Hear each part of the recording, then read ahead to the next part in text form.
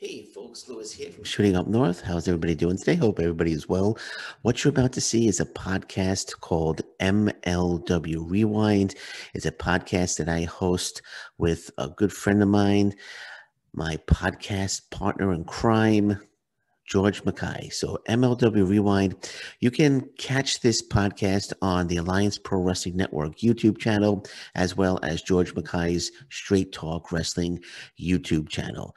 So I want to thank BQ and the Impact Lounge for allowing me to put this podcast up here on the Impact Wrestling YouTube channel. It's not going to be a regular thing. This is a one-off thing. I'm just trying to show everybody what else I'm doing outside of the Impact Lounge. So BQ, thank you for allowing me to upload this podcast, MLW Rewind, to the Impact Lounge YouTube channel. And on this episode, we review the latest episode of MLW Fusion, as well as interview the interview queen herself, Alicia Atout.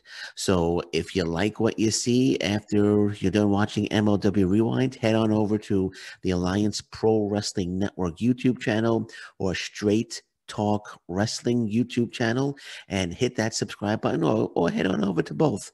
Head on over to both YouTube channels and hit both subscribe buttons. That would be even better. So enjoy. Hope you like it. And let me know what you think in the comment section. Thank you very much. And again, enjoy MLW Rewind.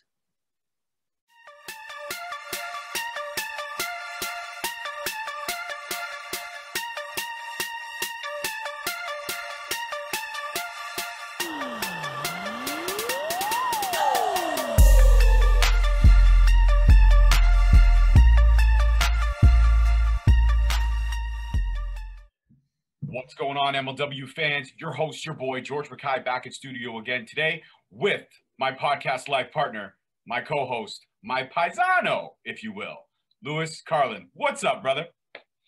Not too much. Not too much is up today, except we got endorsed by Court Bauer. That's what's up, actually. We got a nice little endorsement from Court Bauer today. Very, very happy. If Court, you're watching, thank you very much for the endorsement. We really appreciate it. That was really cool, man. I really, I caught me by surprise, but I really appreciated that, man. Absolutely. And when Lewis shared it privately with me first, and then he obviously retweeted it, I kind of geeked out as well. So, Court, thank you very much. We appreciate the love. We are officially 5 episodes in, but you know what? Like you put in your post, a podcast for MLW fans by MLW fans. So I'm going to go steal that for today, and let's make that trending. Hashtag MLW fans for MLW fans. Now, today's episode, Court Bauer may not like us very much because we do have some stuff to say, but we're honest, for real. And at the end of this episode, like we've been tweeting for the last couple of days, we have our pre-recorded interview with the one and only interview queen, Alicia Atout. She sat down with us on Tuesday, right before this week's MLW episode, and we broke down everything from Selena De La Renta to her feud with Richard Holiday to even more. So, Selena, if you're watching, you want to come on the show and give us your version of the truth? Because there's 3 sides to the truth, as Lewis knows. There's one side, the other side, and the actual truth. So, Selena, now is your chance to spit your truth on MLW Rewind if you want to join us. Alicia gave us the time. We are pleased to have her as a guest. Selena, the door's open to you if you want. I mean, I know sometimes you're a little busy, and I called you out on the fact that you didn't pay. Yeah. You didn't pay. I don't care what anybody says. You never buy. No viable proof. Where's the receipt? Even if she paid with her dad's credit card like you tweeted to me, you would have a receipt. I sent somebody money today for an interview I booked, and I got a receipt. So all I'm saying is you can get a receipt even if it's with somebody else's credit card. Just saying. Yeah, absolutely. I actually invited her on the show via Twitter, but she did not respond to my tweet. So, well, maybe once she sees the interview with the interview queen, she might change her tune. She might want to have a platform to share her truth. Yeah, I mean, MLW fans by MLW fans for MLW fans. So, Selena, come on the show. There you go. That's right. All right, let's get into this week's episode. So at the start of the show, there was a review of all the promos leading up to this Caribbean strap match between Holiday and Vega. And then it went into the graphic, the beginning, the intro. And right in the middle of that intro, Contra interrupted it. The leader extraordinaire, Joseph Samuel, just talking all kinds of stuff about Injustice and the revenge attack that they did on Contra from the previous week. And also how Daivari was a broken man. And now Contra has rebuilt him. I thought that was a little interesting how they spun that. He was broken. We've rebuilt him. Now he's a machine of death. Sure. Okay. He's only had one match that I've seen. Doesn't look like a machine of death, but definitely did impress me. I mean, mind you, that match was kind of a little bit of a squash match. But regardless of the fact, we now know that Injustice and Contra are fully aware of what's happening. And now that the leader of Contra has made himself, I guess, part of this whole thing, now it's the stakes have upped. The ante has upped, if you will. Would you not agree on that, Lewis, now that Joseph has taken time away from his busy schedule to address this situation in a little bit more detail? Oh, absolutely. Well, first, I just want to say, anytime Joseph Samuel cuts a promo, I think it's fantastic. I think he's fantastic as the leader of Contra. He cuts a great, intense promo, and I love how you never know when they're going to cut in. You know, it could be in the beginning of the show, it could be in the middle. They always seem to hack into a part of the show, and Joseph Samuel cuts this amazing promo. But yeah, I mean, he says he's got soldiers in the shadows, I think, waiting for Injustice. So Injustice needs to watch their back. Contra is looking for them, and Contra is going to get them sooner or later, man. Well, and as we'll touch on a little bit later on in the show, there was a rebuttal from one half of Injustice. So the first match in this week was match of the night. I'm going to go ahead and state that right now. This was a match for the AAA Cruiserweight title. This was our boy Zenshi versus Laredo Kid, the current AAA Cruiserweight champion. What can I say about this match? But all kinds of speed, flips, inventive and creative styles all around. It's what Cruiserweights should look like. And it reminded me of the WCW Cruiserweight division of old, with the Juventud Guerrero matches, the Eddie Guerrero matches, Chris Benoit stuff, Jericho, early Jericho, all that stuff. This match brought me back. And one highlight for me was that over the apron, like where Zenshi put the brakes on, and then he somehow turned it into a 619 from the bottom rope. Just fucking insane. The skill level that this dude has. He is no joke, hands down, one of the best cruiserweights I have ever seen.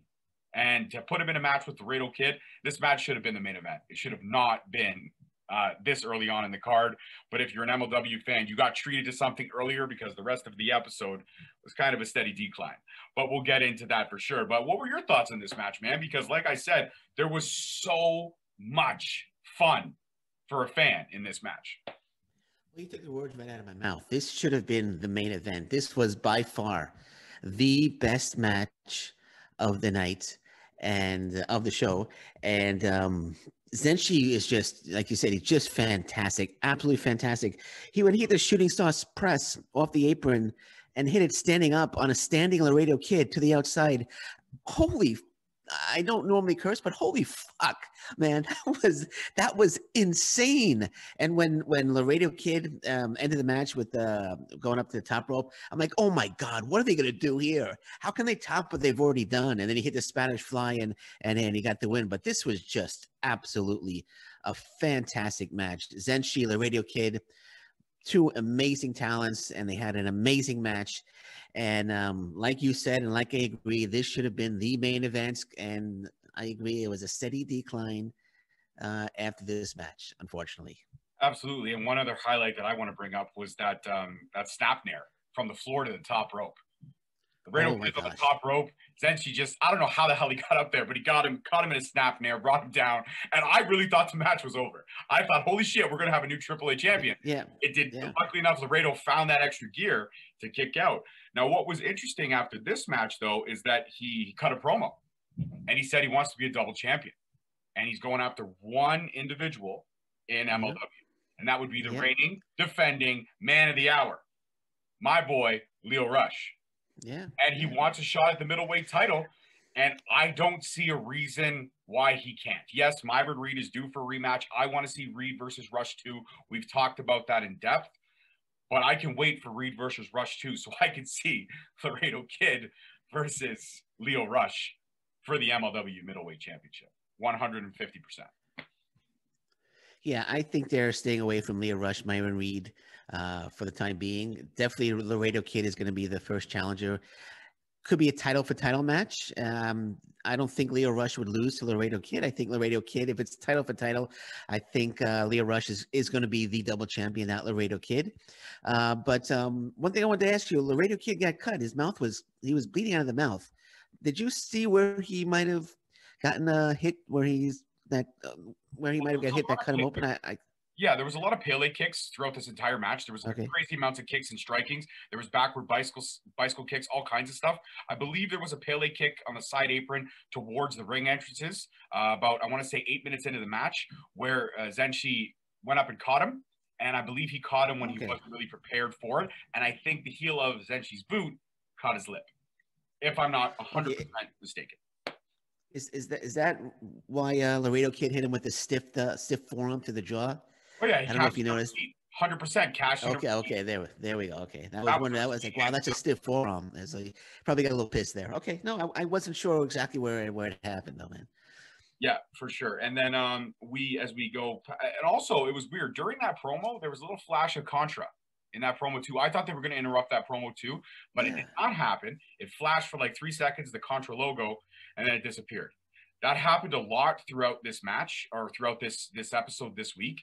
I thought for sure Contra we're going to see Joseph again, but it did not happen. But they kept flashing every promo.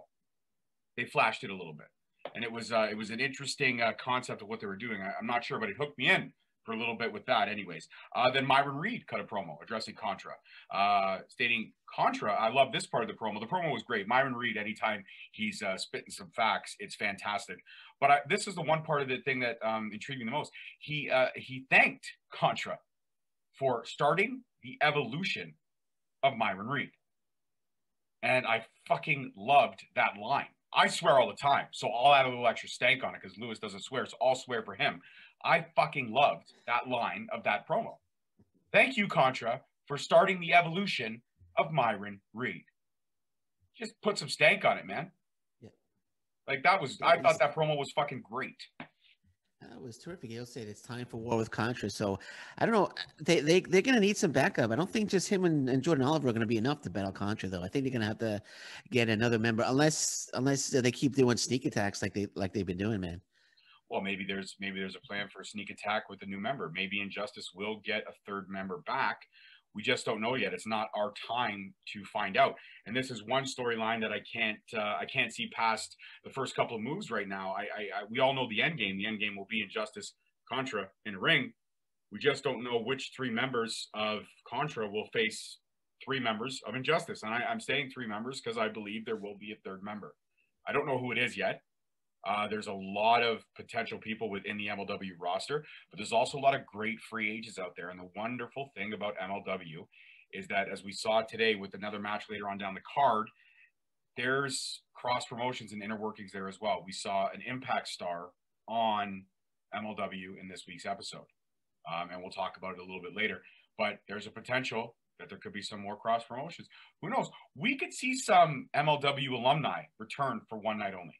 There's a lot of guys that have left MLW and gone on to AEW, gone on to Impact, gone on to do other things.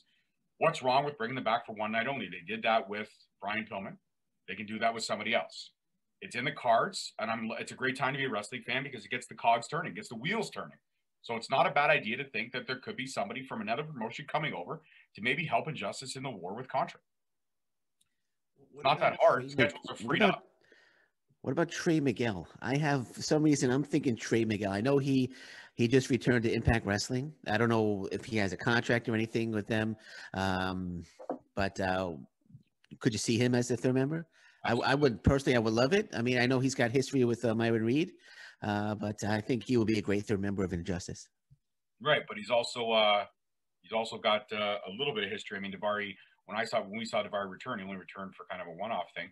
But I believe there was also a history with Davari when he was in Impact as well. Not maybe a fulfilled history, but there was a little bit of a beef there as well. So the enemy of my enemy is still my friend. So if Myron Reed's enemy is Trey Miguel, and they both share a common enemy in Davari, why not unite for one night only to take contra down a peg or two. I think it's a great idea. Like you said last week when you said Trey Miguel, my eyes went wide as saucers. I definitely think it's something that could be done. And also, there obviously is another reason that they could get Trey Miguel so easily. And her name is Alicia Atout, our guest coming up. Yeah. So, yeah, I didn't want to. I was like, hopefully he'll say it, but I don't want to. I don't want to say it. But you said Trey Miguel and Myron Reed. They were feuding with each other. I thought they were. I thought they were buddies. I thought they were tag team partners for a while. They were tag team partners for a while, but I believe there was when he left, there was okay. storyline kind of blood work. Oh, okay. I got That's why the enemy of my enemy is still my friend. Like, you took the whole Sun Tzu thing. You took the wind out of my fucking sails again. Like, what are you doing? Okay. No. I'm sorry, man. I'm sorry.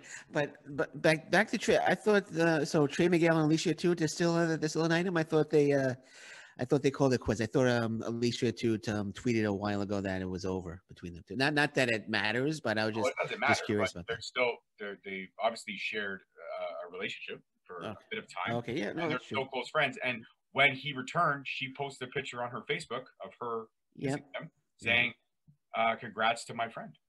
So there's still I saw that. Yeah. There. It's not. All I'm saying is it's possible for Court Bauer to pull out the old checkbook and say, "Hey, Scott Demore, how can I rent Trey Miguel for one night?" Yep. Okay. Possible. There you go. Anything's possible in this day and age with all these promotions working together, even if they're not working together. And we saw that with obviously what's happening with AEW and Impact, but we also saw that the previous week when Mel Mortis arrived, and it was a squash match with Brian Pillman, who is under contract from AEW. So it's possible, is all I'm saying. Yep, anything is possible, man. Anything is possible. All right, let's talk about some of these other not so hot promos.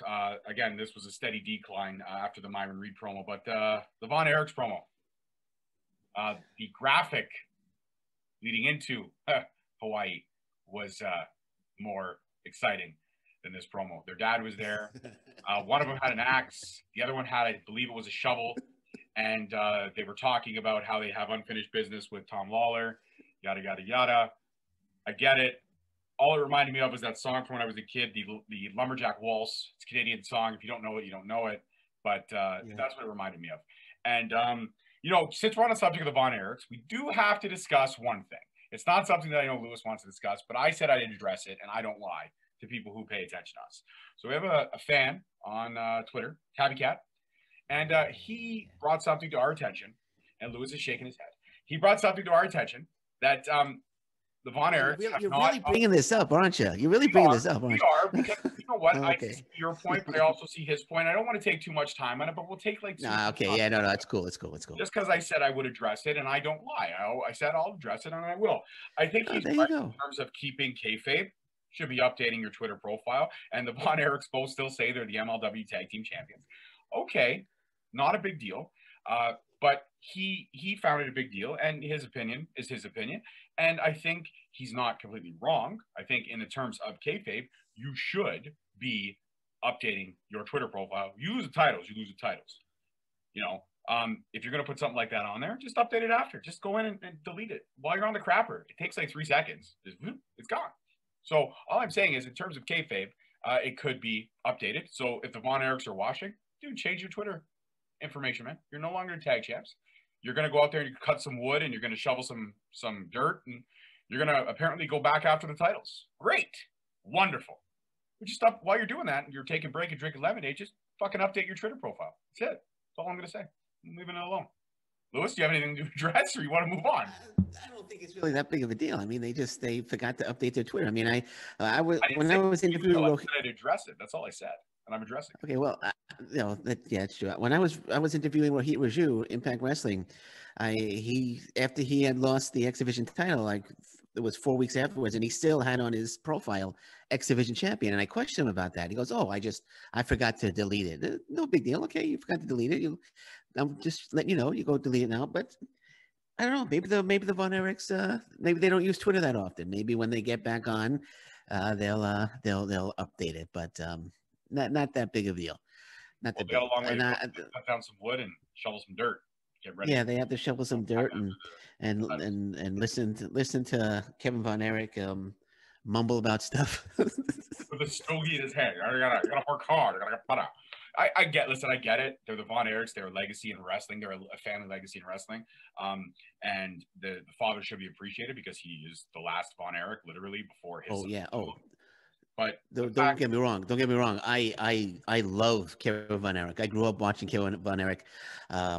Great talent, great wrestler. Huge Kevin Von Erich fan, and the feud with the Freebirds and everything. There was a match, Georgia Championship Wrestling against Jimmy Snuka, which was fantastic. Big Kevin Von Erich fan. Absolutely, me as well. I appreciate the Von Erichs and I love them, but let's call it spade a spade. This promo was not their best work.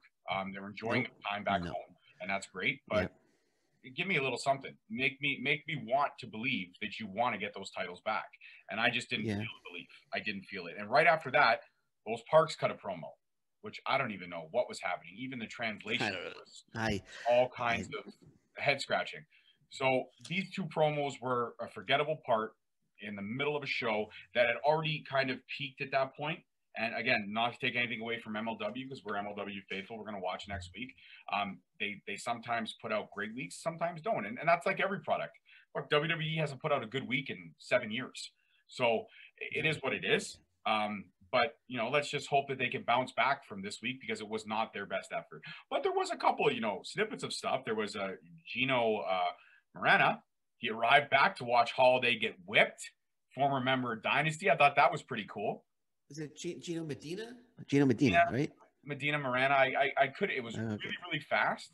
I didn't really hear the name 100%. So yeah, I think it's Gino Medina. Gino Medina. Yeah. Medina.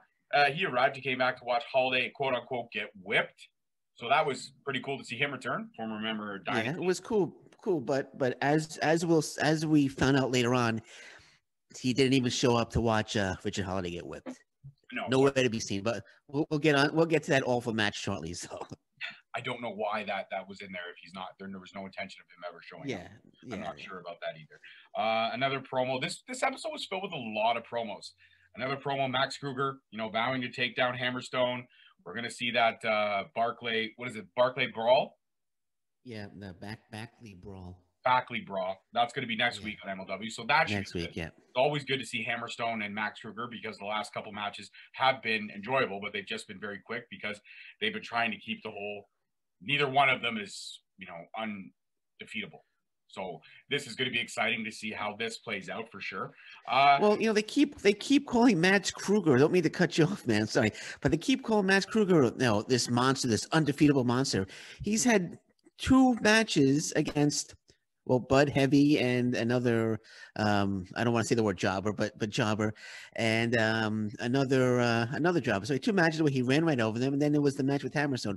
So you really can't say he's an unbeatable monster. He hasn't really faced anybody like Mil Muertes, like I said, like I brought up 2 weeks ago. At least he defeated Pillman Jr., so that gave him some credibility. So I'm not sold on Kruger being an unbeatable monster because he has a deep voice and he wears a mask. So. But you can't what's that?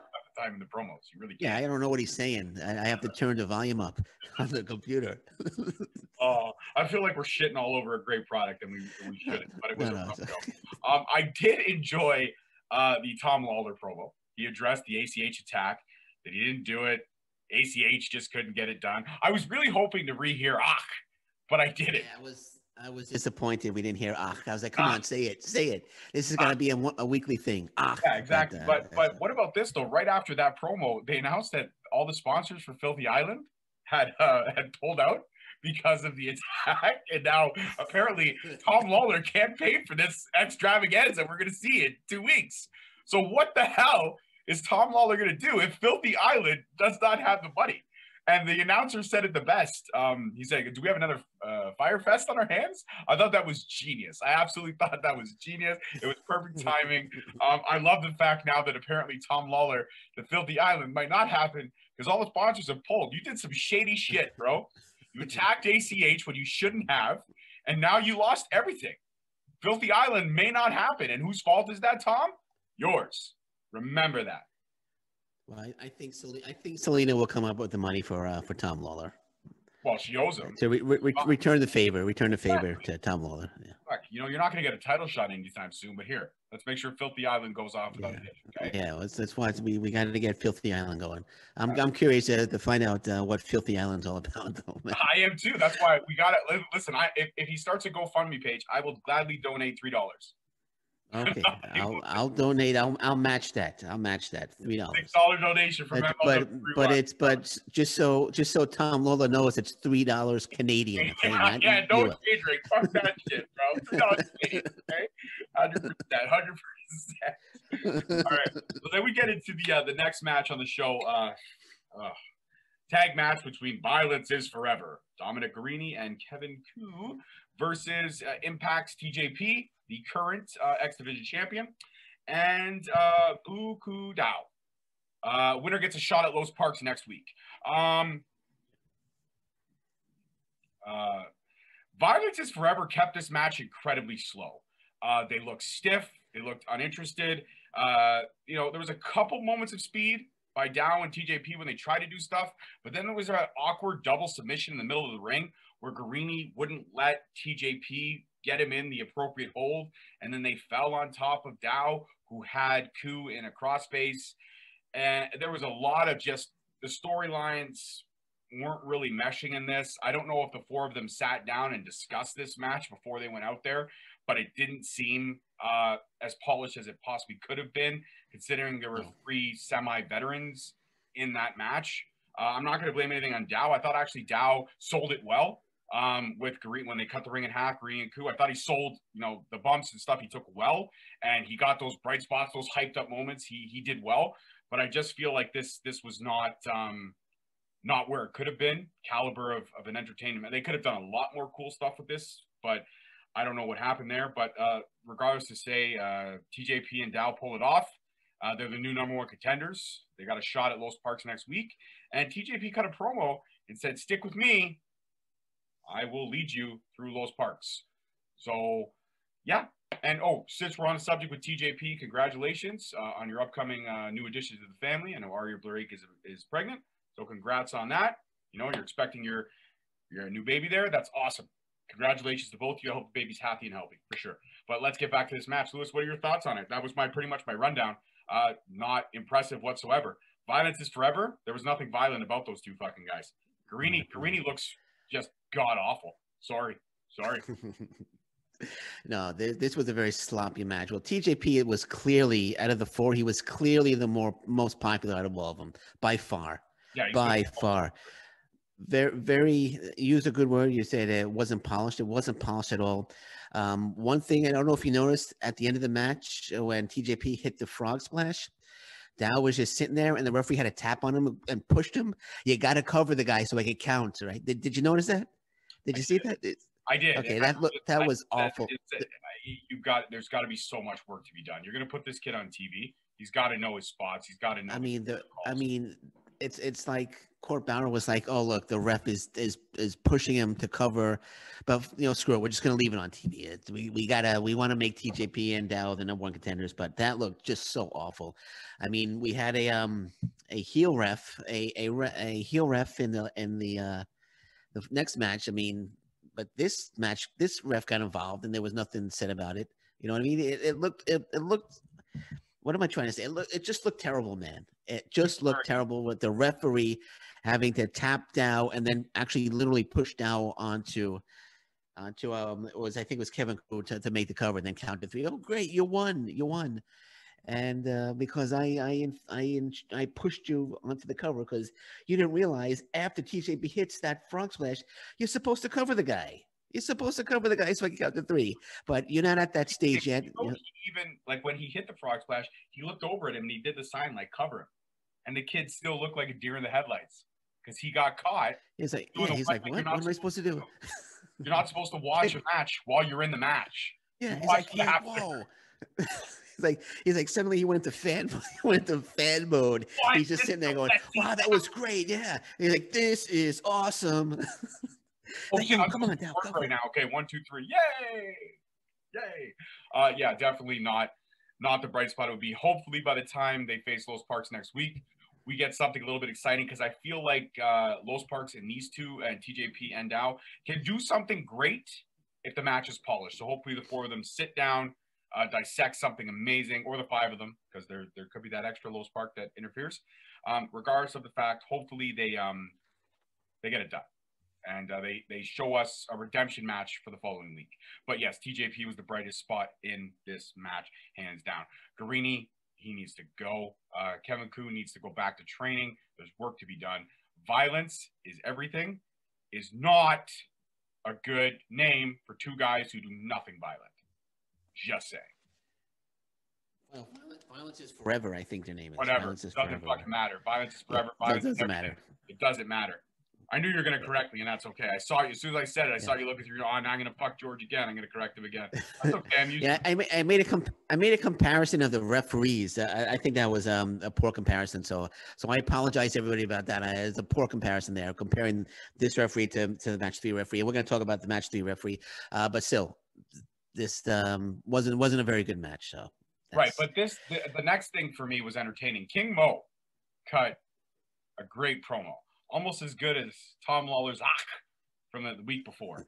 I love this. To MLW and any sports authority out there, stop Low Ki from wrestling. Ban him from wrestling. He's a broken man. And they had him actually cut the promo in a hospital. I believe like the concussion fucking ward. And I thought that was fucking great. I love it. Because if you don't know the MLW history, King Mo whooped Low Ki's ass quite a bit of time ago. And I haven't seen King Mo in a minute, but he's back, and he came with fire on this one. Low Ki should not be wrestling. He's a broken man. But yet the Low Ki we saw 2 weeks ago that knocked out Bud Heavy in 8 seconds does not look like a broken man. So I hope that where this is going is Low Ki versus King Mo again, because I love it. I thought this promo was perfect after that sloppy tag match. Didn't he say that Low Ki signed an autograph, but he signed his name backwards? Yeah. he signed equal. He signed equal. And I just bravo to King Mo, man. I think you're gonna. Yeah, that was good. That was good. That was good. That was great. I thought it was hilarious. And now, I guess we'll get into... Yeah, now we have to get to the main event. The main event. The match that Lewis and I were excited for. The Caribbean strap match. The promos leading up to this match were fucking beautiful. They built everything perfectly. They even mentioned how this was the strap match that Vega wore in the battle with Stone Cold back in the 90s. And right before the match, Richard Holiday cut a great promo saying he watched that match from 30 years ago. And I loved it. I was ready for it. I was so excited. They came out, and it was just probably one of the worst strap matches I've ever seen in my life. There was nothing. There was a couple whips. There was a couple straight-up strap pulls. There was a double clothesline. Richard Holiday shadowing Vega as Vega hit 3 out of the 4 ring posts. And then as he goes to the 4th ring post, the ref was blocking him. And it was a ref that I recognized because I'm a basketball freak. And I wasn't sure, so I had to Google to make sure it was the right guy before I was wrong. I was like, fuck, is that fucking Tim? Is that Donnie? I wasn't sure, so I Googled it. And sure enough, it was the ref from the NBA reffing scandal back in 2007. Guy that got busted for shaving points in games so he could bet on the games and make moolah. That's who the ref was. So I did enjoy that part. With the fact that the ref that fucked over Vega was the ref that fucked over the entire NBA. And I loved how during the promo at the end of the show, Richard Holiday, obviously Holiday won because of the ref blocking the post, because the Vega went to throw him out of the way. Richard got thrown into the way, yada, yada, yada.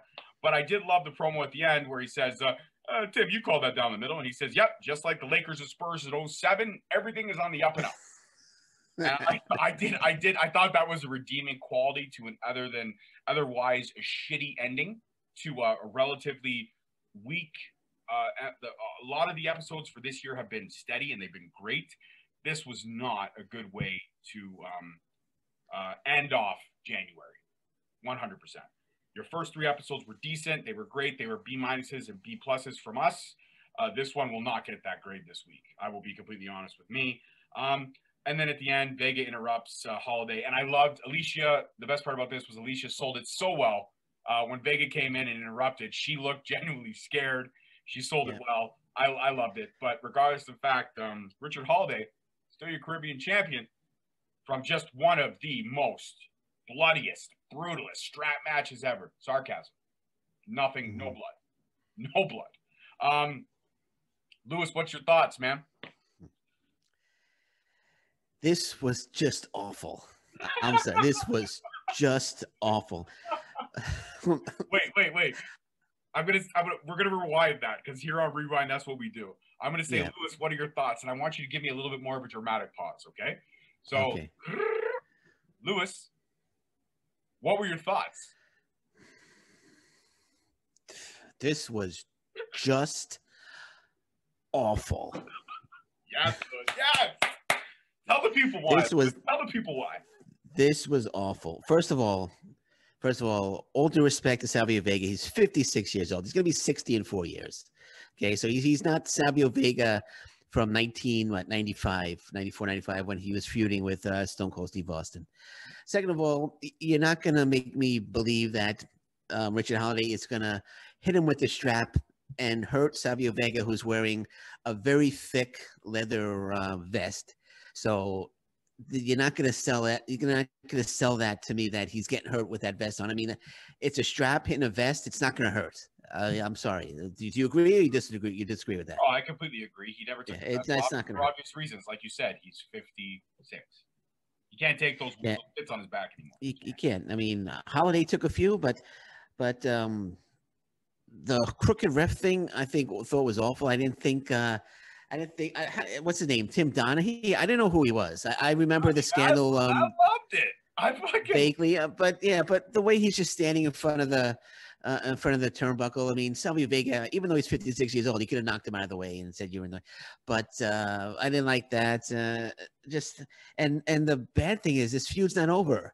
We're gonna get another match between the two.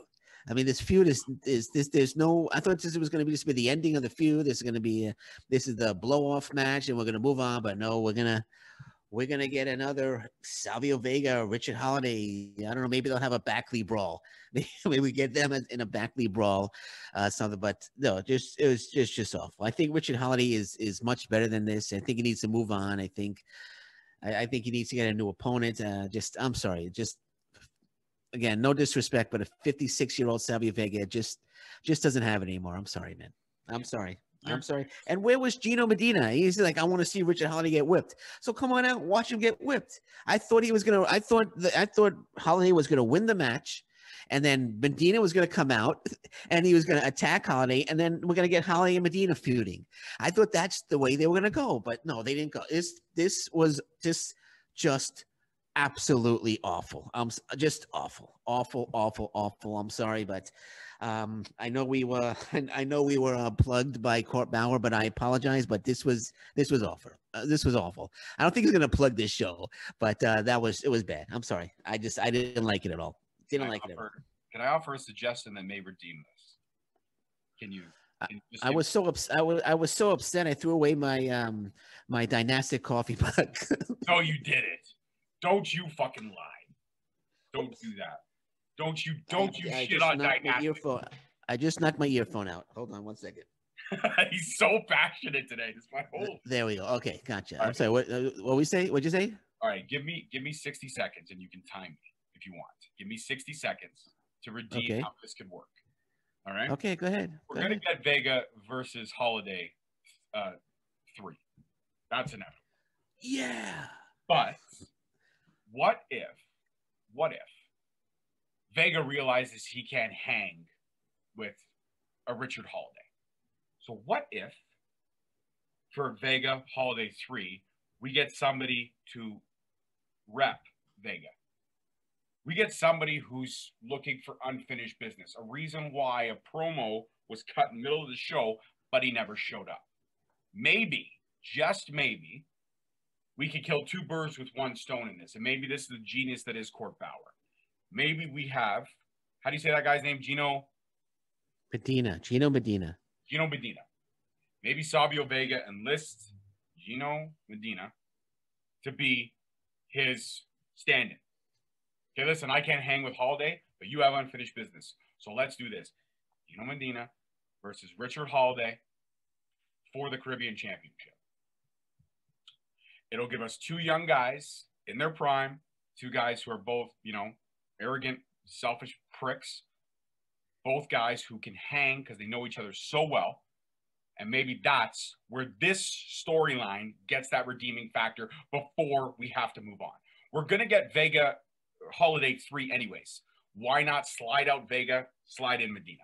It's not that complicated to do, and they've already kind of got the wheels in motion for it by having Medina show up at the promo. Yes, he didn't show up during the match, but he showed up on the show, and he cut the promo. And there's a reason why they put it in there. So maybe this is the reason. Okay, no, fair enough. That makes sense. That makes sense. And we'll see. Maybe that's the reason. I would have just preferred that this used to be the blow-off match because we should have gotten before this whole COVID-19 crap hit and Medina came out and attacked Holiday, and we would have gotten a Holiday Medina feud right away without Vega really being involved. But hey, no, that yours could work as well. Your idea could work as well.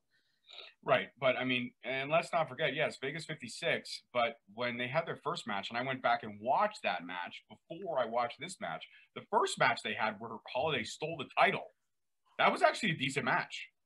Vega kept up with him for the most part. It was a decent match. So why this one didn't deliver? It's for obvious reasons. It's for obvious reasons, like you said, Lewis. Vegas 56. And he just can't hang in something like a strap match. Just not possible. So kudos to Savio Vega. I mean, he's had one hell of a career, and he should be recognized for his achievements in this business, in this sport. And he can still cut a mean promo. Just can't deliver on the goods. It's like when you order something off the menu and you think it looks so wonderful, and then you get it, it's a bag of dog shit, and you regret it 3 hours from later. I do that all the time when I eat at Taco Bell. I really do. Burrito Grande looks great, but 2 hours later, I'm hating life. It is what it is. It is what it is. It is what it is. You're right. All right. So before we get into our grades and we welcome our guest, which again, that was pre-recorded a couple days before we did this portion of the show. Actually, before we get into that, I'm sorry. I was reading that there might be a second MLW show. Have you read about that? I was reading the news that there might be a second show. I did, but I didn't know we were going to address that. See, this is why we should have production show meetings. I didn't know we were going to address that. Yeah, no, I have it here. I have it written down, and but we can talk about it next. We could talk about it. We could talk about it next week. Next week. You got to start smoking more weed, please. You got to relax. Play them. I am joking. If you wanted to, I didn't want to discuss it because it's not 100%. Yeah. But yes, there's inner workings of a possible second weekly show, which I am intrigued by. I just don't know. Are you okay? Are you all right, dude? Are you just say you got to start smoking more weed? Yeah, you got to relax. Got to, baby. You got to. Okay, cool. I'm sorry, man. Go ahead. Oh, yes, there is workings of a possible second weekly show. I haven't read much more than that. Just that they're working on the concept. But really, can they afford to do a second show based off of what the first show is doing with weeks like this? I mean, do we need 2 MLW shows right now? Let's get the first one polished and beautiful before we decide we need a second show. I agree with you 100%, and we'll leave it at that. Perfect. And what is your grades for this week before we welcome our guest? Because of the first match, I was thinking D+, but I'm gonna go C-. I'm gonna go C-. No, you know what? I'm going D+. If it wasn't for the first match, it would be an F. But because of the first match, I'll go D+. D as in David. D as in David. D+. Perfect. Okay. I will go C- because of the first match and King Mo. King Mo's promo saved a lot for me. That and also Filthy Island may not happen. Sponsorships were pulled. There was a lot of tidbits of hilarity that keeps you wanting to come back to figure out how things are going to happen. So because sponsorships were pulled from Filthy Island, because King Mo wants low-key banned from wrestling, and because of that awesome first match between Kenshi and Laredo Kid, Yes, C-. That those three factors saved it for me. Oh, and also, seeing TJP, because he is one of my favorite cruiserweights of all time. I've had him on the show, and my daughter's also interviewed him as well for 5 questions. So got to shout out TJP. He is my boy. He is a friend of mine. And yeah, I'm always glad to see TJP out there. It just sucks that he got stuck with a young up-and-comer in Dow and those 2 other fucking idiots from the Filthy family, whatever the fuck they're called. I'm just violence is forever. That's the name they go with. The filthy family. I'm gonna take Guarini out of Violence Forever, and I'll put Bud Heavy in there because Bud Heavy is fucking entertaining. Guarini is not. Yeah, but I'll agree with you on that one. I'll agree with you. But they should put him in the Dirty Blondes. Put him in the Dirty Blondes. Is where he belongs. No, I think he should be Tom Lawler's long lost stepbrother. That's right. Bud Filthy. Amazing. Bud Filthy. The 8-second man. Bud Filthy. I love it. All right, guys. So that's it for this portion of the show. And we are going to fade into our wonderful pre-recorded interview, which you can actually hear Lewis give me shit for not introducing him. No, I'm going to ask that. Okay, no, I was going to say, well, like you said, we got to have production meetings. I didn't know what we were doing. You went right into the interview. I was like, you going to edit it out or are you going to leave it in? I don't know yet. It's undecided. You'll have to find out. Okay, because the story is, I didn't know what you were doing. We were doing the interview. You just went right into the questions. I'm thinking, why hasn't he introduced me? So I was like, oh, thanks a lot for introducing me, George. I appreciate it. And then he's like, Lewis, this is. We're going to be doing the show, and then I'm going to introduce you there and edit this in, you idiot. I'm like, oh, I'm All right, here's what we're going to do. Much like MLW, we're going to announce a second show, but you guys won't see it. It's going to be called the production meeting of MLW Rewind. We're going to do that before we do the MLW Rewind, so we're all on the same page. Is that fair to you, sir? Yeah, that sounds good. That sounds good. Perfect. So the MLW production meeting will air weekly. Will be unaired weekly, and then it'll be on right before MLW Rewind. So people will know we had a production meeting beforehand. And you know what we'll start doing? We'll just start tweeting, production meeting. And people will know. They'll know what happened. All right. As always, guys, I'm your host, your boy. Don't want Tabby Cat to get upset. I said I would address it, and I did. So I hope. No, I'm going to say I don't want him to get upset that I'm getting upset that you haven't introduced me when you introduced me in the beginning. I think he'll be fine. Tabby Cat, yeah, I'm sure he'll be fine. I did enjoy the fact that we did address it, and I do agree with you in some small part. Just not as passionate as you were about it, but I do agree with you about it 100%. And I will say, Tabby Cat, I'm just kidding. I appreciate that you're listening to the show. Thank you very much. I really appreciate it. I'm just joking. So relax, okay? Thanks. All right. And I'm gonna say, Tabby Cat, I told Lewis to smoke more weed. He smokes a little bit. He smoked a lot more. All right, let's get out of here. Let's welcome our guest, Alicia Atout, to the show. Enjoy that interview, guys. And as always, MLW airs weekly on Wednesdays, and we'll shout out our socials at the end of the show in that interview. Peace, love, and wrestling, guys. Thank you so much. Lewis, say goodbye. Bye. Thank you for listening. Thank you for watching. Bye-bye. Take care, everybody. Enjoy the interview. All right, guys, the time is at hand. Please help us welcome this week's guest to MLW Rewind, the one, the only interview queen, Alicia Atout. Welcome to MLW Rewind. How are you? Hi, thank you so much for having me. I'm super psyched about this. I'm going to talk about my favorite wrestling company. It's going to be fun, super fun. Absolutely. It's three great Canadians having a conversation about the sport we all love immensely. So it's a perfect storm. My first question out the gate, being the interview queen, it comes with a lot of haters, both public, like Selena Bellarenta, and private. They might DM you cowardly or do other things like that. How are you dealing, or how do you deal with these so-called keyboard warriors? honestly, I have the mentality of love me or hate me, still an obsession. It's always good or bad press, it's still press. So I've really just tried to take every good and bad comment and, just water off a duck's back, not let it get to you. Because if you take the good comments to heart too much, then your ego goes insane. And then if you take the negative comments to heart, you could start feeling really crappy about yourself. So I just try to take a step back, remember the reason why I am where I am, and just really understand that their comments don't matter at all. 100%. I love the answer. Can we see your monkey named Monkey? I thought that was the cutest thing during the interview. Gosh, yes. He's right on my bed. I have him and Big Bird. Big Bird from when I was a child. Oh, let's see Big Bird too. There's Monkey named Monkey. Cutest thing. Yeah. So that's Monkey. And then I have Big Bird over here. And I'm telling you guys, in that interview, when I showed Monkey, for a millisecond, she showed that she is a human being. And we were getting along. But it's Big Bird. There we go. Awesome stuff, man. I said I have to get an appearance by Monkey named Monkey, and we got Big Bird too. So that's fantastic. Right. 2 for 1. So on to Selena. So if you two actually do meet up in the ring, are you worried about someone like Mil Muertes possibly interfering? And if so, do you have somebody in mind that could watch your back as well? So honestly, if we ever did meet in the ring, which is honestly what it is kind of looking like it might come to be, we've all watched her matches. We've seen some of her customs. She is terrible. So I'm not worried about it. I've literally never stepped foot into a ring before. I've never taken a bump. I've never ran a rope.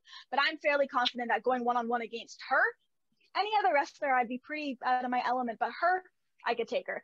As far as her bringing in somebody else, I know a lot of people in this industry. A lot of people, and we're like this, and they all don't like her. So I'm fairly certain that if she was, going to bring in anyone from her stable, Los Parks, bring in LA Park, bring in Mill, I know that I have a lot of people in my corner that would be able to take them down. No problem.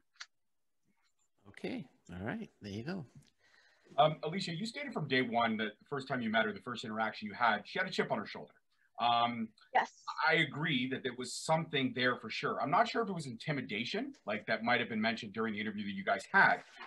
Any other factors that you could think of that it might have been?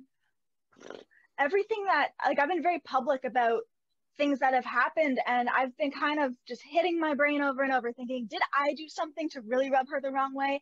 And when I thought about that question, the answer is no. I treat everyone in locker rooms with respect. If I don't get along with someone, there's no bad blood. We're just not going to be besties. And, you do your job and that's that. You don't like everyone in life. You know what I mean? So, but from the jump, I introduced myself to her at indie shows. She was a bit of a snob. I had her on my vlogs a few times. She was smiling. She was okay, but always a little bitchy, and there was just something up. And then as soon as we actually started working together in MLW, that is when I just realized, wow, she really doesn't like me, and I don't understand why. And being the kind of person I am, I was like, well, I wonder why. I was like TJ from Disney's Recess. Like, you want everyone to like you, because I've never had this problem before. So I had to figure it out, and I still haven't. She just says she hates everything about me, which isn't really the best of answers, but I'm determined to try to get her on my side, just because I know there's like a shimmer of her that really likes me. She just doesn't want to admit it. So I am ready to show the world a different side of Selena. And I'm hoping it's one that I don't despise, because I would like to have a nice locker room. It's amazing aside from her and Holiday. So, it would just be, it would be nice to get along with everyone. I'm not trying to be a people pleaser, but it would just make my life easier, less stress. I wouldn't have to worry about waking up, searching my phone and she's already bashed me in the morning. I just want a simple life, it's not that much to ask for. And on that note, I think my cohort has a question about Mr. Holiday. Oh, Lewis. Oh, no.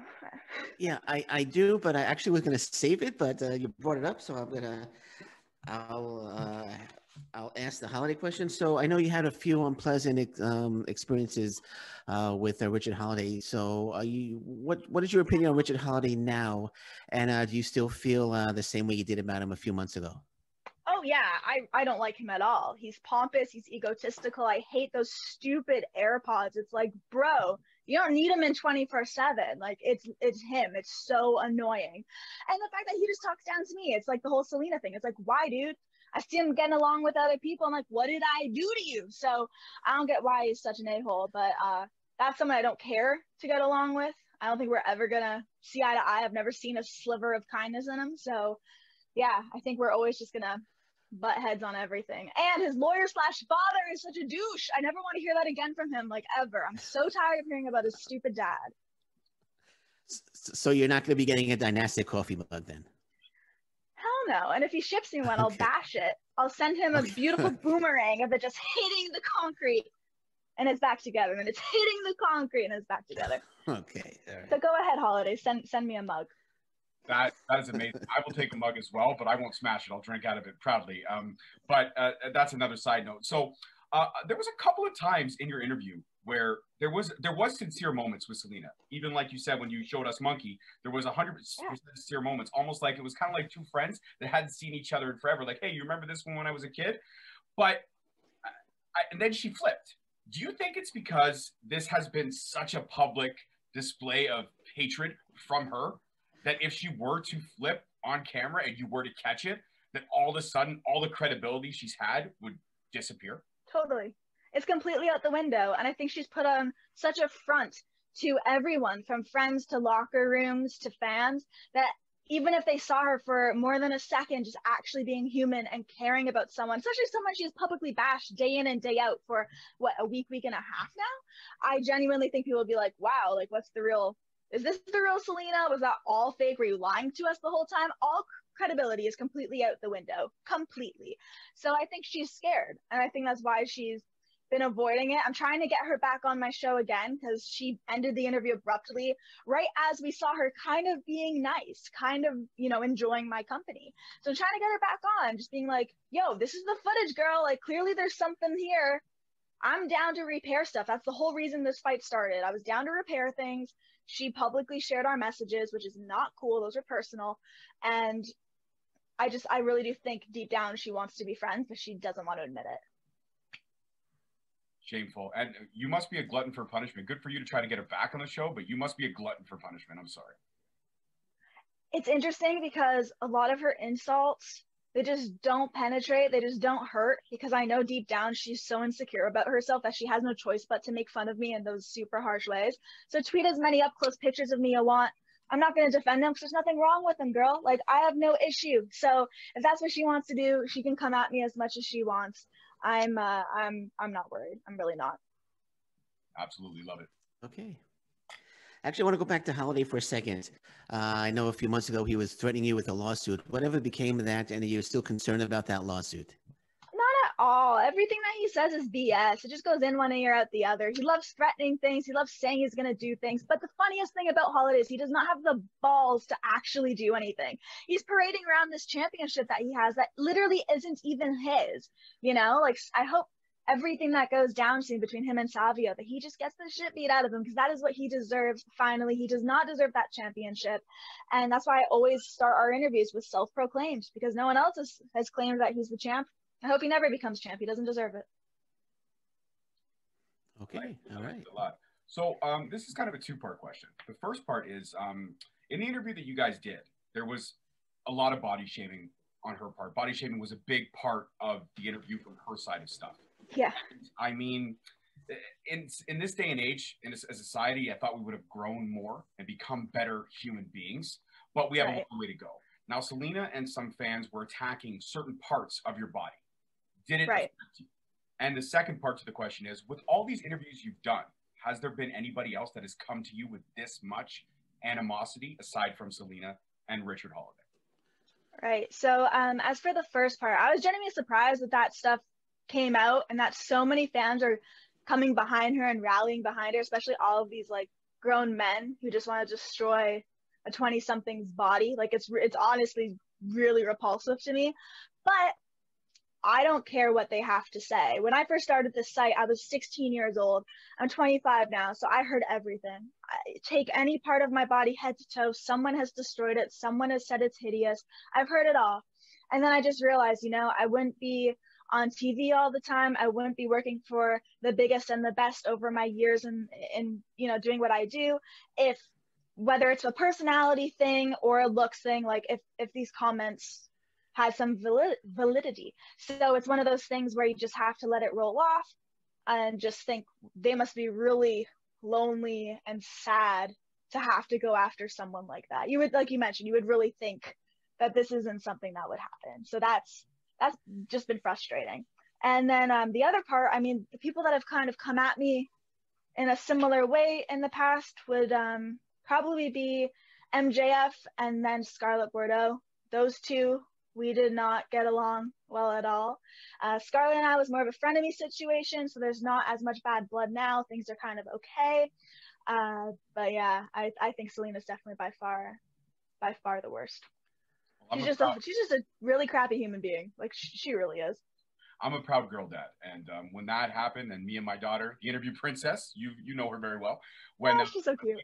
When we watched that, she was like, "Dad, what is this girl's problem?" I'm like, "Well, honey, unfortunately, you're going to come across these bridges too, and the one thing you do is rise above it, because I mean, you're beautiful, just like mom, and fuck anybody else, and you also have my right hook. So if anybody comes at you, just one shot." And your daughter's a lot younger than I was when I started.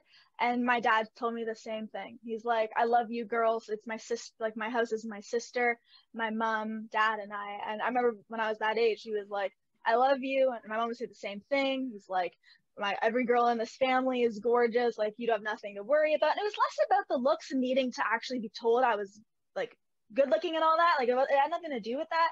It was just when you read comment after comment, people destroying things like, "I didn't realize that a toe could be ugly. I didn't realize that an eyebrow could offend someone so bad." You know what I mean? Like, people just really blow things out of proportion online.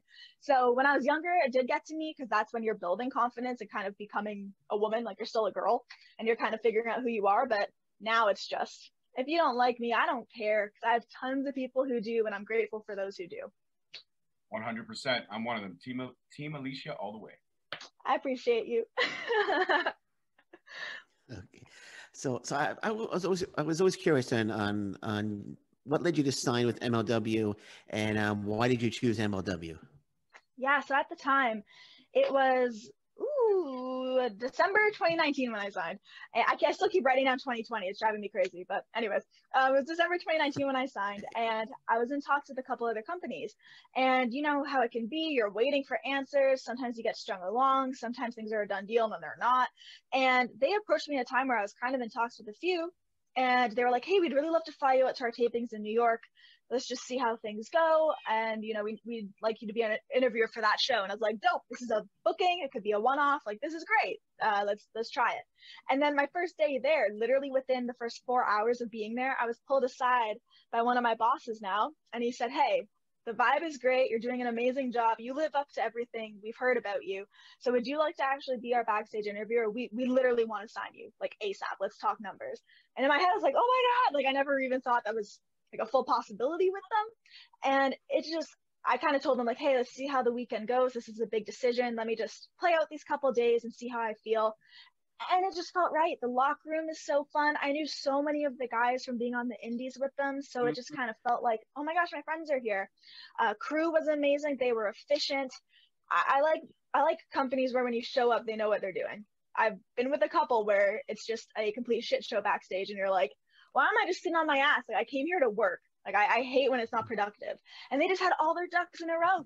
And it was flawless. Court was great. I actually felt like, what a genuine guy. And you do not get that all the time in this business. So it just felt right. And the next thing I know, it was 2.5 weeks after those tapings, I put pen to paper and I signed my first wrestling contract. So yeah, it was crazy. Right. I was because you did work for Impact Wrestling. How do you compare MLW with Impact Wrestling?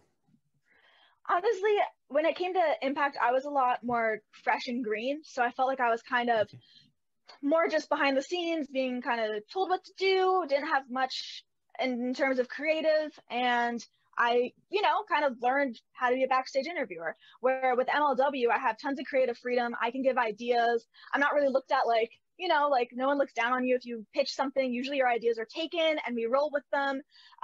There are a lot of storylines even that happen that you have such an integral part in and you never thought you would, just because you spoke your mind and they loved your idea.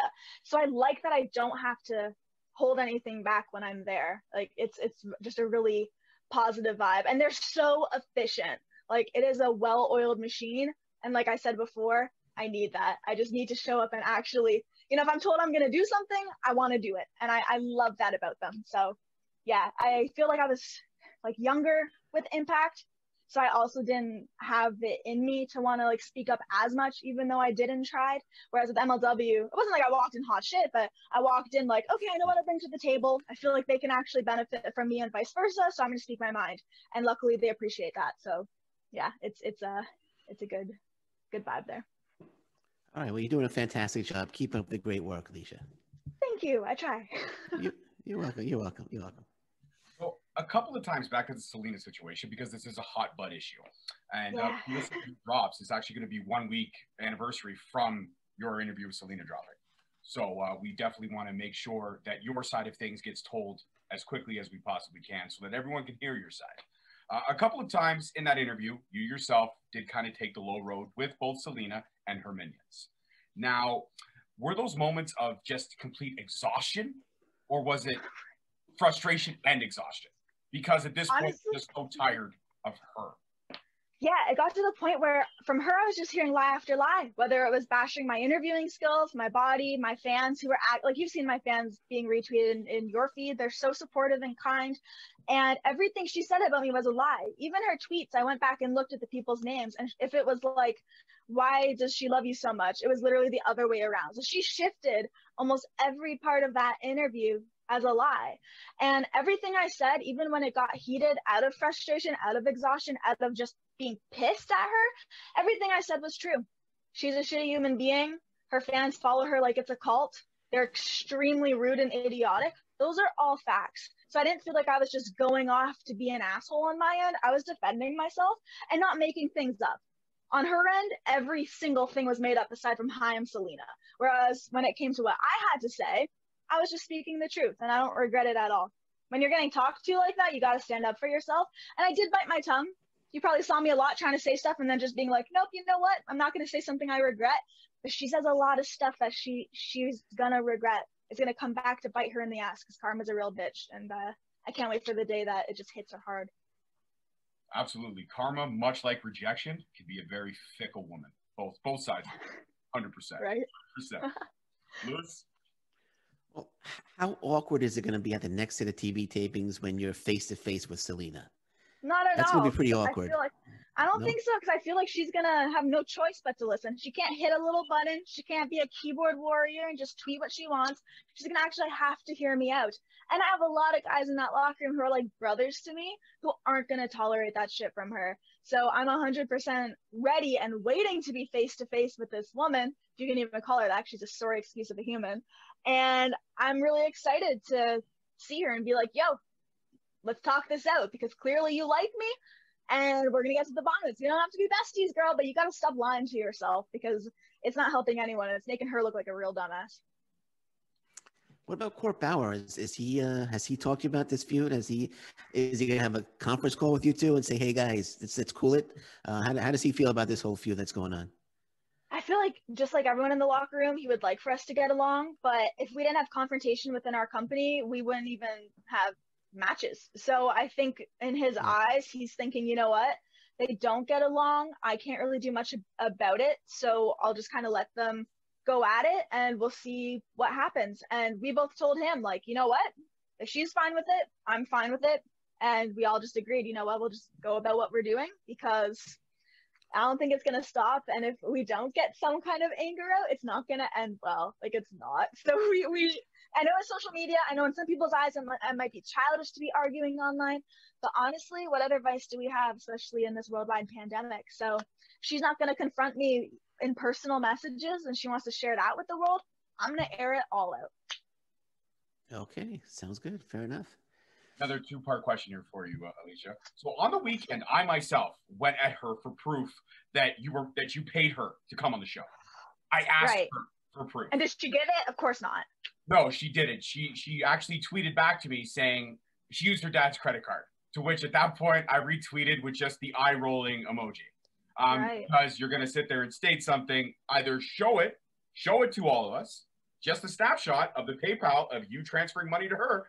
Because even if it wasn't someone else's credit card, you'd still have the payment info, bitch. Like, duh.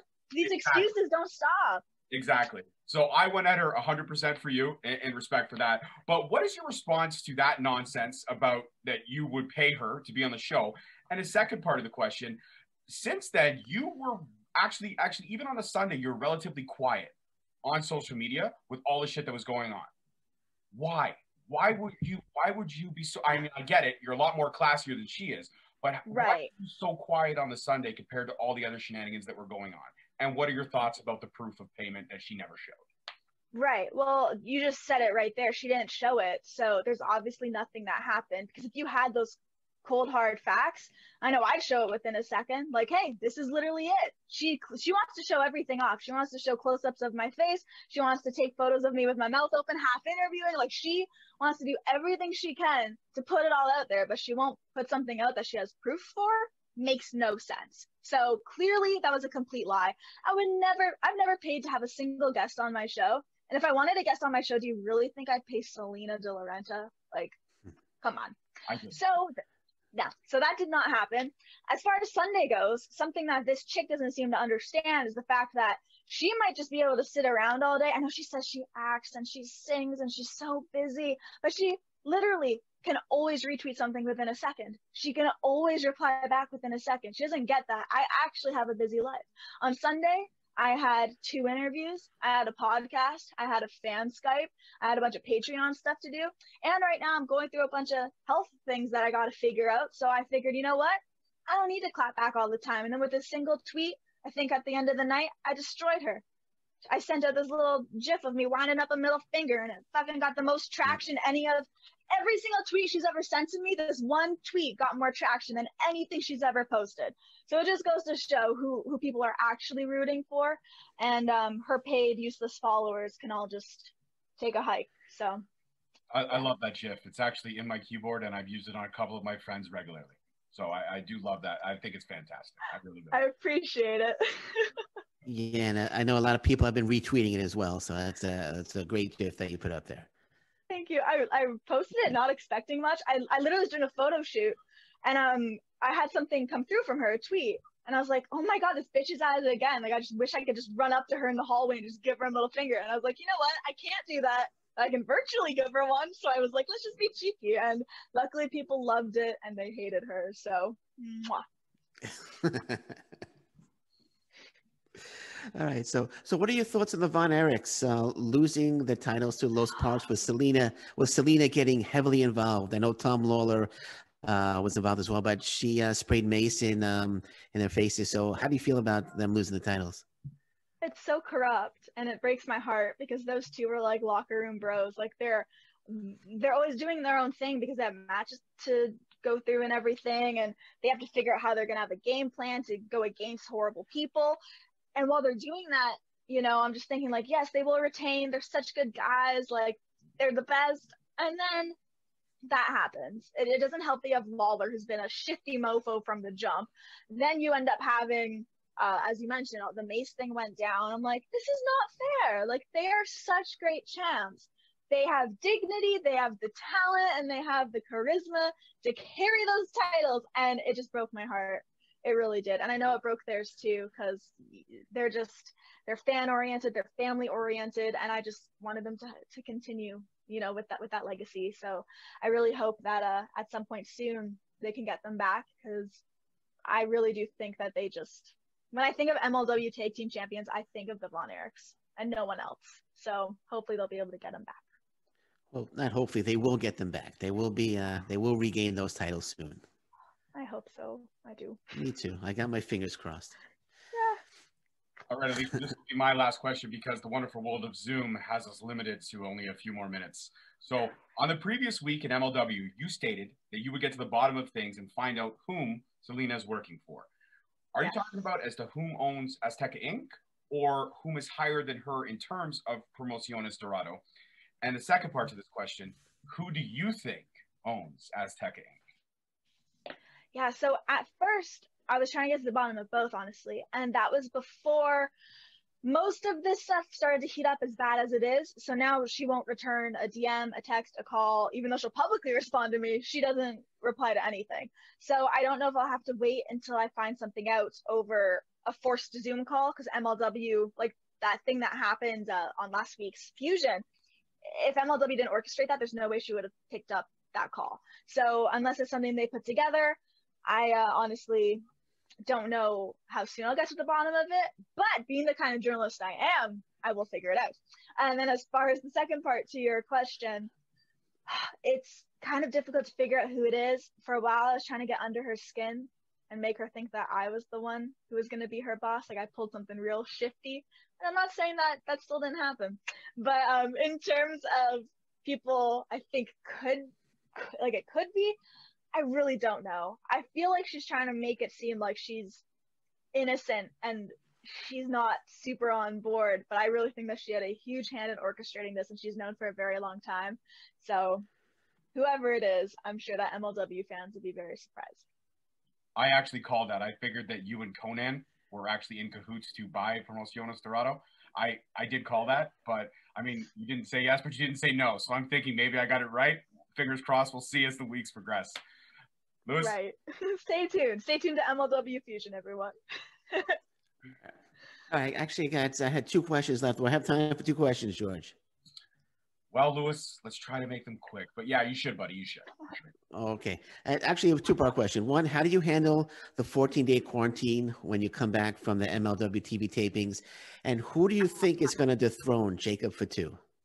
Ooh, okay. So first off, I know I gotta zoom through these. So 14-day quarantine sucked. I've done it quite a few times now since the pandemic, but hey, it's the law, so it's the only way for me to travel and come back. So I literally stayed in my room. I did not leave it, aside from going to the loo and the backyard. You weren't even allowed to go walk around the park. So I read a lot of books. I binge watched a lot of television, and I just tried to keep my sanity. I video called my family a lot, and you know, you just do what you can. And then as soon as I was done, I was like, freedom. And then we had a province-wide stay-at-home order. So, you know, it is a pandemic. It's not like I was going to go out and party or anything. That's not my vibe. But yeah, so it's his life.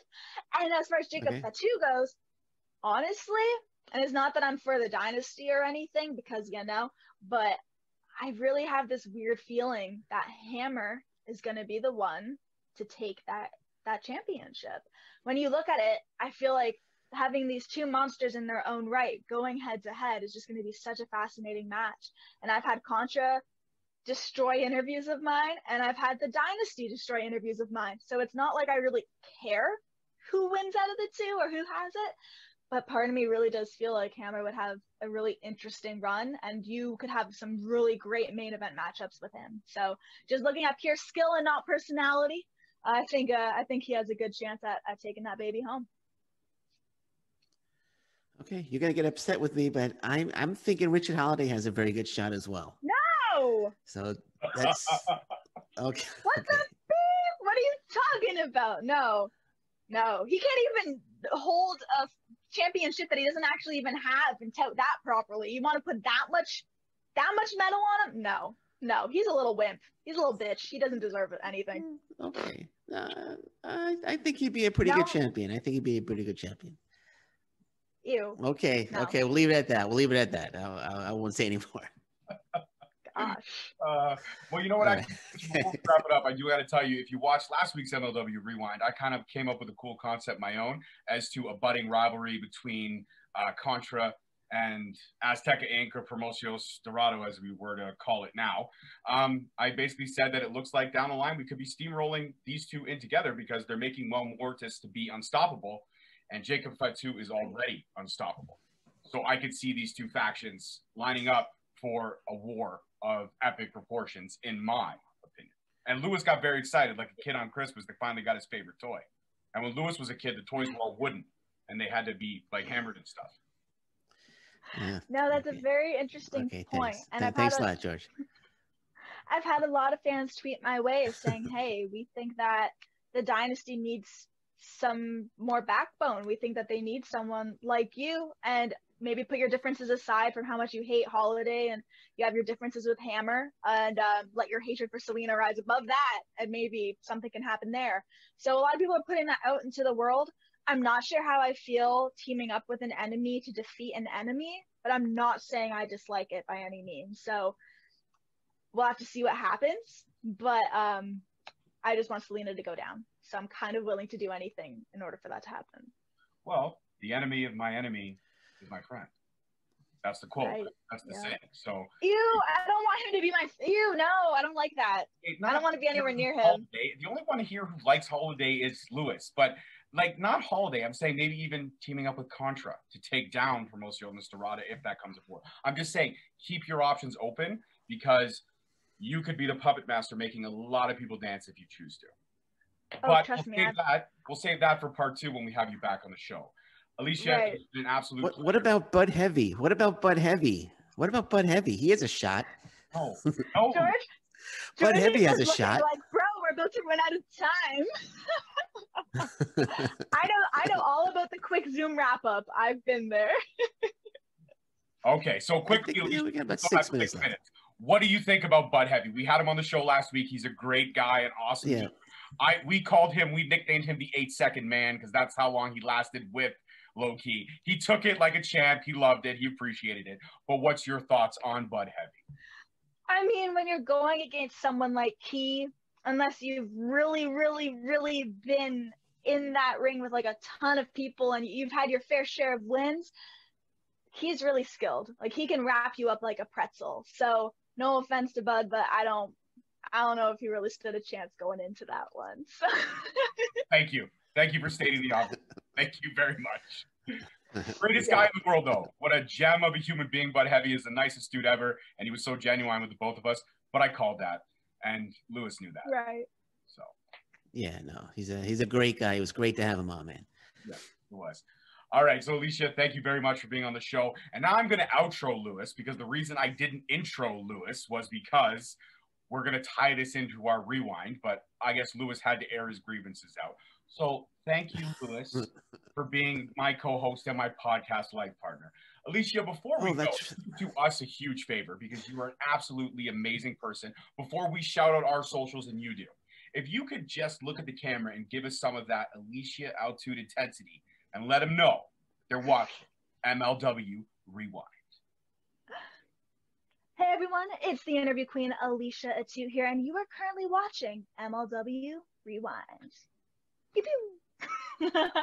I love it. And now, for anybody who's stupid enough not to be following you, where can they find you on the wonderful world of social media? Before I let Lewis have his moment and share his socials, then I'll share mine. Absolutely. If you guys aren't following me yet, please type up Alicia Atout in your good old Google boxes, and there you'll find my Facebook, Twitter, Instagram, along with my YouTube channel, where there are literally thousands and thousands of videos with musicians, wrestlers, and bodybuilders. I love chatting with my fans, especially if you are hashtag Team Alicia, and I really just appreciate the support. And thank you so much to you two, before you give your shameless self-plugs, for having me on today. Absolutely. There's no one else we would have chose to have on because you are the queen. Lewis, now is your time to shine, sir. Go ahead. We'll all be quiet. Thanks. Hush. Thank you. Falls over the crowd. Thank you. Thank you. Well, I'll just make this quick. I know we have to hurry up. So Instagram, it's Alliance PW Network. Twitter at Shooting Up North. Facebook, Alliance Pro Wrestling Network. Hit that like button. YouTube, Alliance Pro Wrestling Network. Head on over there. Hit that subscribe button, please. Okay, it's your turn now, George. Go ahead, buddy. Well, to make it quick, because I'm so smooth with my sexy radio voice, on Facebook and on Instagram, you can find me at Straight Talk Wrestling. On Twitter, at _Straight Talk.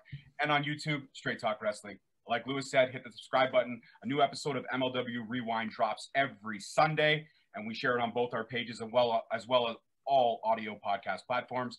And if you check my page, you can see the wonderful interview I did with Alicia for my 100th episode before she got signed to MLW. You can also catch this interview with all previous episodes of MLW Rewind. And you can also catch the future of podcasting, my little interview princess, my daughter, who also has an interview with Alicia. Alicia, thank you so much. She is. She is adorable. Thank you, guys. She looks like her mom. Thank God. She looks like her mom. Aww. All right. You go enjoy the rest of your evening. As always, guys, I'm your host and, my podcast life partner, Lewis Carlin, and as well our amazing guest, Alicia Atout. Thank you very much, and we'll see everybody next week. Peace. Bye, guys.